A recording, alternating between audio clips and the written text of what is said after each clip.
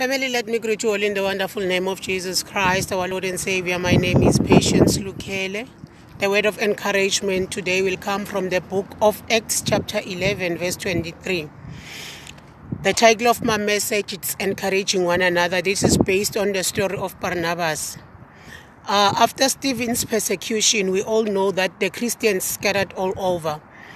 But the Christians that were in the church of Antioch of Syria, they continued to preach the gospel of God. So after the church of Jerusalem heard that, they sent Barnabas down to the church of Antioch to see how the Christians were doing there. When Barnabas got there, what he saw made him to be more joyful.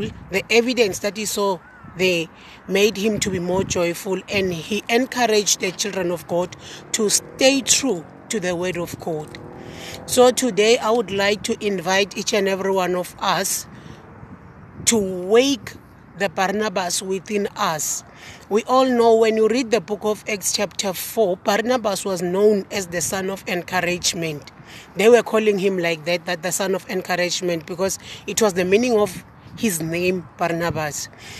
What he did in Acts chapter 4, Barnabas, as an encourager, he sold his own field and gave the money to the apostles to take care of the needy Christians. So today, as a country, as the world, we are facing a pandemic. We can't gather, we can't visit our families, we can't see our friends. Some of us can't even go to work. So as the children of God, we still need to continue to encourage one another. We can send a scripture, you can send a prayer, because wherever we are, it is easy for us to be discouraged.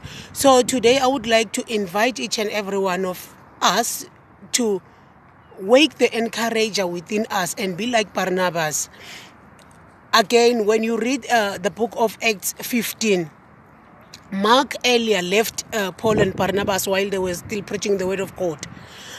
When they decided to go back and check all the churches they visited before, Paul never wanted to go with Mark again. But Barnabas took Mark with him, and they went, and then Paul took Silas with him. So today, as the children of God, it's just a word of encouragement to you to say, let us continue to encourage one another. Again, when you read the book of 1 Timothy, Paul spoke there that you mustn't rebuke the older men, but instead encourage the older men as your father. So today it's just for us to continue to be an encouragers church wherever we are, and continue to give hope that even we are facing these circumstances, we will conquer.